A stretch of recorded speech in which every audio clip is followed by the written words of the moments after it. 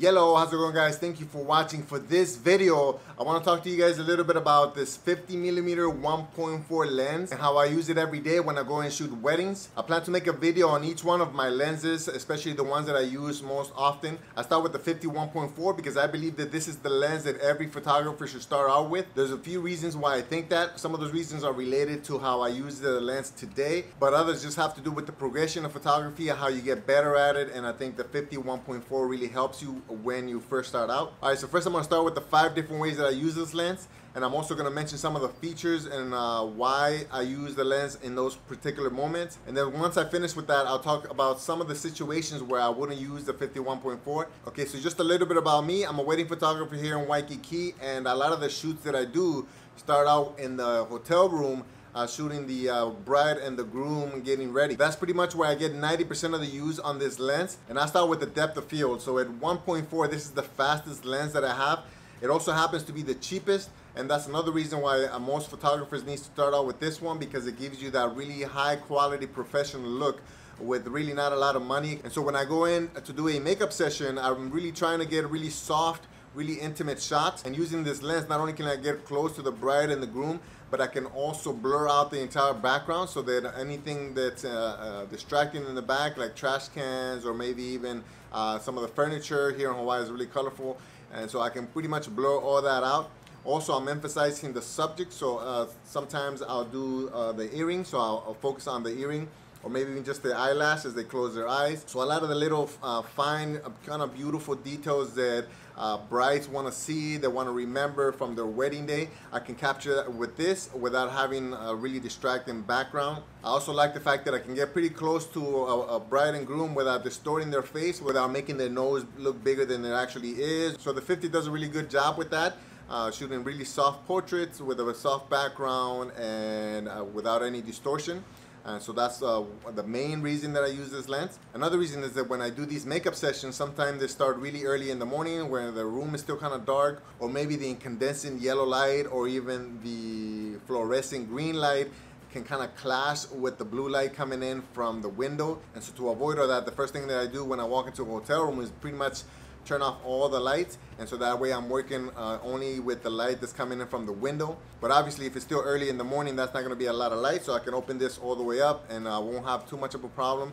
Sometimes when it's still dark, then I'll have to use a light or something like that, but for the most part, if it's not too early, I can use this, no lights, no flash, and it gives me a really natural, really pretty look. Most of these hotel rooms tend to be really small, so obviously using the 50 is a lot better than using that 70-200. It's this big. I don't really want to walk around knocking over their stuff or hitting the TV or anything like that, so having it a small package like this with the body, then it makes it a lot easier for me to move around in that enclosed space. The only lens that I use inside a hotel room that's pretty big is my 24-70, and most of the time it's just outside, so I can get maybe like an ocean view or diamond head or something that's, you know, I can't fit on the 50. Which actually brings me to the fourth reason or situation where I use this lens is anytime that I want to get a flat, wide angle shot.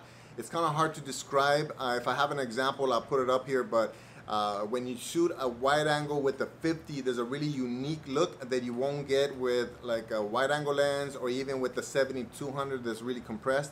It's almost like an in-between shot where everything won't get small like it does in a wide angle lens in the middle, but also everything won't get compressed like it does with the 70-200.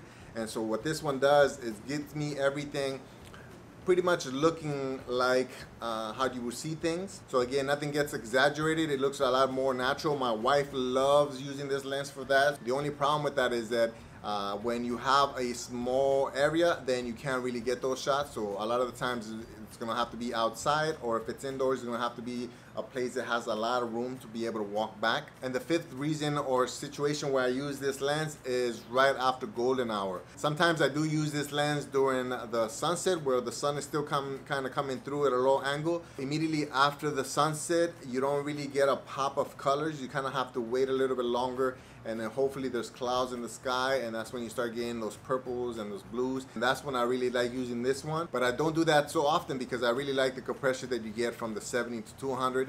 So on occasion I use this right after golden hour. I did forget to mention that from time to time I get a really dark chapel or cathedral, and where I would prefer the 70-200 because I can kind of get close. I don't really have control during the ceremony, so the best thing I can do is just kind of be ready and be able to kind of reach in with the 70-200. But sometimes even that one is not fast enough. It doesn't have an aperture wide enough to capture without me getting blurred shots or kind of a lot of noise.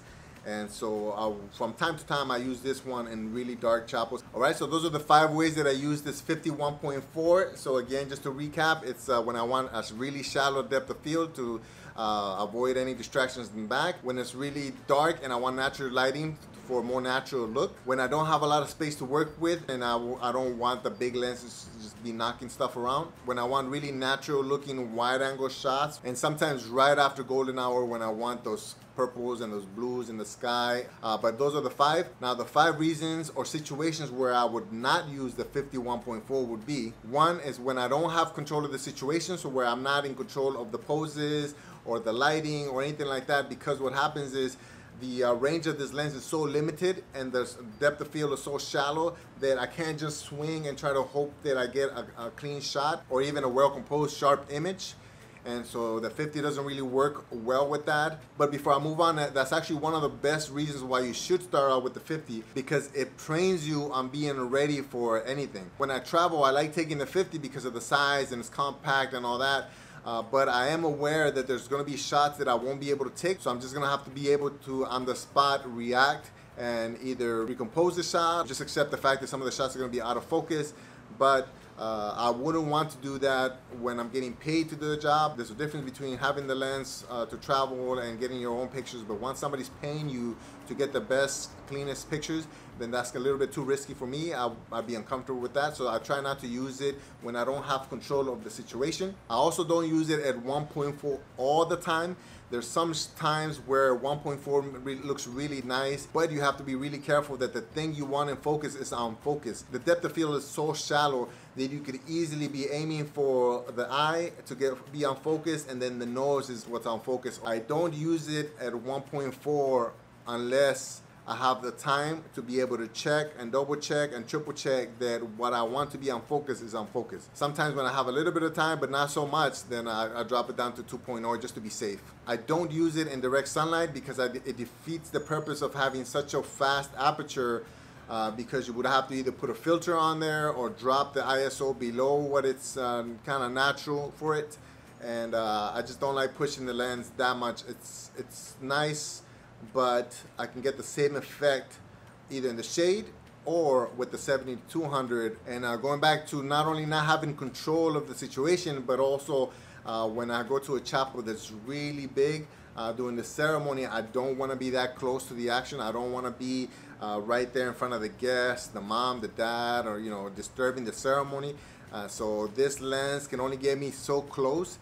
If it's a small chapel, then I can probably get away with it, but if it's really big and there's a lot of people, then I just rather stick to the 70-200 because that gets me close without being intrusive, being in front of everybody. And the last situation where I wouldn't use the 50 is when I try to do macro photography. There's things you can do to the 50 so you can get really close, like adding a macro ring, but one, the aperture doesn't get that small. I think this one goes down to f/16. And sometimes if I want really nice details on the rings or even like on the earrings, something like that, then I'd rather just use a macro lens. It's tempting to use a 50 because you don't have to, switch lenses and all that. But in my opinion, you don't really get the best macro photography just because of the distance that you need to be from it, and just because the depth of field is just too shallow for macro. If you don't drop the aperture far enough, then you start getting aberrations on the details, and it's just not the best macro photography lens. I do sometimes use, when I'm short in time and I don't have the macro lens with me, I use my 24-70, but I crank it down to 70, drop the aperture to about 5.6, sometimes 8, and then very carefully using the LCD, try to get as clean shot as I can. But it'd just be too much trouble with the 50, so I don't use it for that. Okay, so that's it. Those are the 5 ways that I use the 51.4 and the 5 ways that I try to avoid the 51.4. If you guys enjoyed this video, please hit the like button. If you haven't already, please subscribe to my channel. I have a few more videos on each one of my lenses coming up, so don't forget to hit that bell so you get notified when those videos come up. I really appreciate you guys watching, and I'll see you guys on the next one. Bye.